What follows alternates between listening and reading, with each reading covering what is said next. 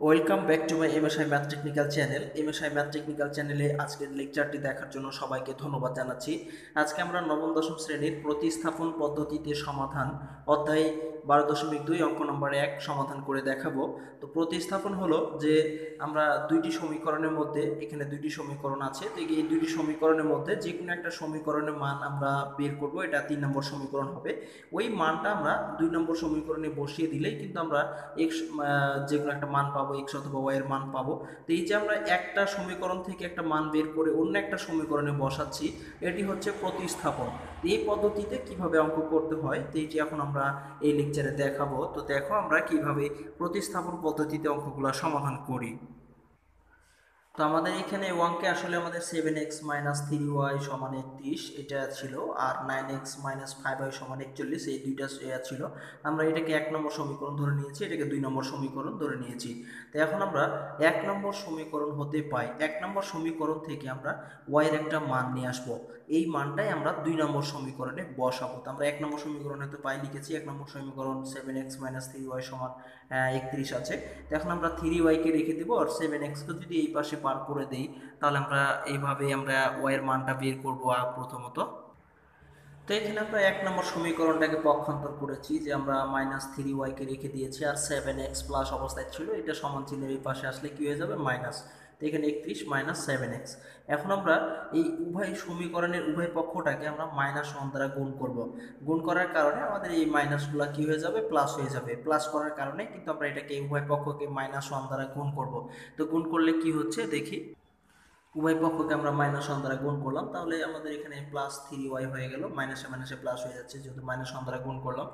আর এই পাশে আমাদের মাইনাস 7xটা -1 দ্বারা গুণ করার কারণে প্লাস 7x হয়ে গেছে, আর 31 ছিল প্লাস হয়ে গেছে মাইনাস, এটা হয়ে গেছে। এখন আমরা y কে রেখে দেবো আর 3 কে এই পাশে পার করে দেবো। তো 3 গুণ অবস্থায় আছে, এ পাশে আসলে ভাগ হয়ে যাবে। তো আমরা এখানে y কে রেখে দিয়েছি আর 3 কে এই পাশে পার করে দিয়েছি, এটা গুণ অবস্থায় ছিল, এটা এই পাশে এসে কি হয়ে গেছে ভাগ হয়ে গেছে, অর্থাৎ 7x মাইনাস 31 বাই 3।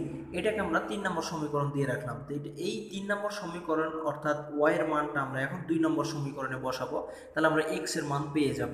তো এখন আমরা y এর মান 3 নম্বর সমীকরণে বসিয়ে পাই লিখবো।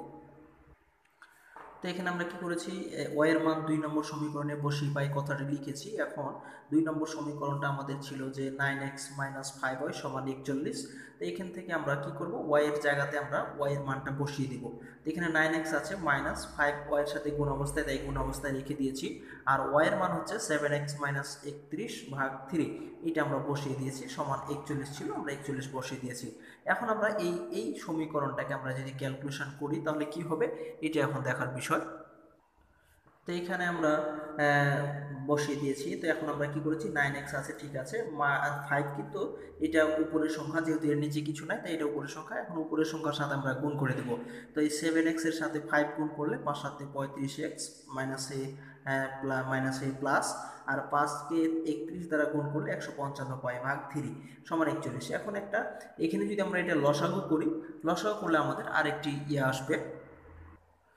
তো এখানে গুণ করলে লসাগু করলে কি হবে, এটা নিচে কিছু নেই, তাহলে লসাগু আমরা পেয়েছি 3 দ্বারা সরাসরি গুণ হয়ে যাবে, 3 নং 27x মাইনাস, আর 3-এর সাথে 3 ভাগ করলে 1 থাকে, 1-এর সাথে উপরেটা গুণ করলে ওটাই থাকে, তো 35x আর মাইনাস প্লাস কত 55।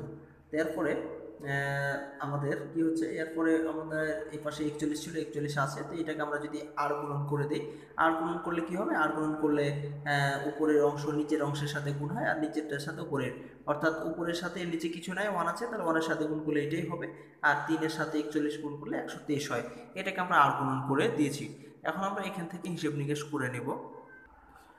তো আমরা কি করলাম, এখানে 27x থেকে যদি 35x এখানে প্লাস আর এটা মাইনাস, এটা যদি আমরা হিসাব করি তাহলে আমরা পাচ্ছি 8x মাইনাস 8x, আর 155কে এই পাশে পার করে দিলে মাইনাস হয়ে যাবে, অর্থাৎ 123 থেকে 155 কি হবে মাইনাস হয়ে যাবে, এটা প্লাস অবস্থায় ছিল, এই পাশে এসে মাইনাস হয়ে যাবে, মাইনাস হয়ে গেছে, এটা এখানে 8x ছিল যা ছিল তাই রেখেছি। এটা যদি আমরা হিসাব করি, এটা প্লাস আর এটা মাইনাস হিসাব করলে পাচ্ছি আমরা -32 পাওয়ার পরে, এখন যদি আমরা এখানে আরেকটা কাজ করি, এখন এক্সকে রেখে দিয়েছি আর -8কে পাশে পার করে দিয়েছি, তাহলে -8 এটা গুণ অবস্থায় ছিল, এবার শেষে ভাগ হয়ে গেছে, অর্থাৎ 32-এর সাথে ভাগ। তাহলে 32কে মাইনাস মাইনাস আমাদের মাইনাস মাইনাস কেটে যাচ্ছে, আর 32কে আর্ধে ভাগ করলে পাচ্ছি আমরা 4। আমরা x সমান পেলাম কত? 4। এই x এর মানটা আমরা 3 নম্বর সমীকরণে বসিয়ে দেবো, তাহলে আমরা y এর মানটা পেয়ে যাব। তো এখানে আমরা x এর মান 3 নম্বর সমীকরণে বসিয়ে পাই। 3 নম্বর সমীকরণটা ছিল আমাদের y সমান 7x মাইনাস 31/3। তো এখানে আমরা x এর জায়গায় বসাবো কত? 4, যেহেতু আমরা x সমান পেয়েছি 4।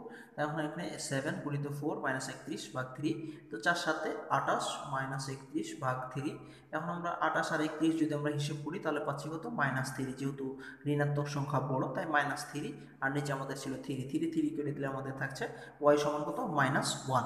আমরা পেলাম x সমান 4 এবং y সমান পেলাম কত? -1, অর্থাৎ x আর y এটা সমান আমরা কি পেলাম? তাহলে আমরা পেয়েছি একটা 4 আর একটা পেয়েছি -1, এই দুটোই হলো আমাদের আনসার। তো এই ছিল আসলে প্রতিস্থাপন পদ্ধতিতে অঙ্কের সমাধান। তো আশা করি তোমরা খুব সহজে এটি বুঝতে পেরেছো। তো এরপরে পরবর্তী লেকচারে আমরা দেখাবো অপনয়ন পদ্ধতিতে কিভাবে সমাধান করা যায়। তো আশা করি তোমরা পরের লেকচারটিও দেখবে। ধন্যবাদ কষ্ট করে ধৈর্য সহকারে ভিডিওটি দেখার জন্য। তো যদি দেখে তোমাদের কিঞ্চিত পরিমাণ উপকার এসে থাকে তাহলে অবশ্যই তোমরা ভিডিওতে একটি লাইক দিয়ে কমেন্ট বক্সে মতামত জানিয়ে চ্যানেলটি সাবস্ক্রাইব করে না থাকলে অবশ্যই সাবস্ক্রাইব করে সবার মাঝে শেয়ার করবে। ধন্যবাদ কষ্ট করে দেখার জন্য।